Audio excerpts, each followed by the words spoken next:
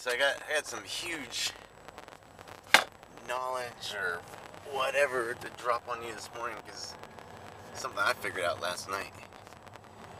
If anyone gets a chance to listen to a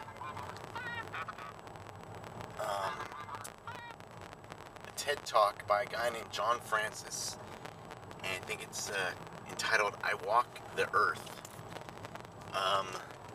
Wow. That dude is my new hero, and he was amazing, and I don't know. So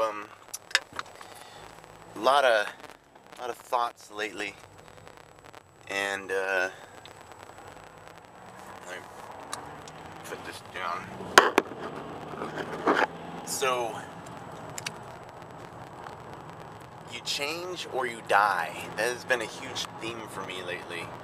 Like, you have to adapt, and in a part of a talk that you'll hear later, Uncle Lou, who was senior master sergeant and a hero of mine and mentor, and has always helped me. I don't know if you noticed, I don't have a lot of mentors, but I have people, that mean a lot to me, and they always reoccur in my thoughts and in my actions and in things that happen to me. And Uncle Lou, Mike Mahoney, Rob Alney, Ross Kilbride, like they're giants in our career fields, and who, I was lucky enough to get to meet these guys, and blessed with their knowledge and expertise. So I think the one thing I'm really good at is listening. If you listen to people, you'll get everything. People will tell you your stories, and you glean from it, the important parts, and you're like, wow, all right. But so lately, you change or you die. You gotta adapt and grow and live and thrive.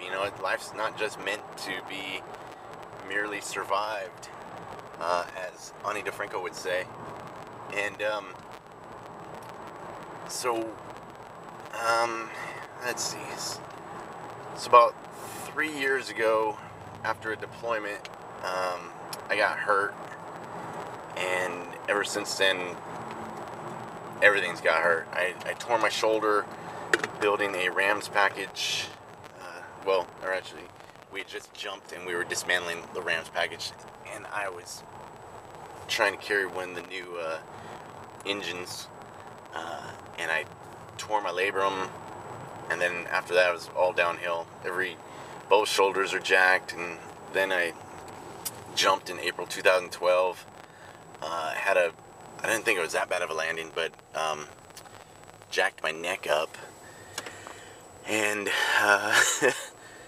so I just had an artificial disc put into at the C6, C7 level, so I can feel my fingers again, but I am now, no more contact sports, no more jumping, no more being a PJ, I guess. So it's been a little bit of a rough transition, getting used to, not doing something I've done for 18 years, something I love, so I'm not getting to instruct as much, and, I've been hanging on to pararescue because it's all I know.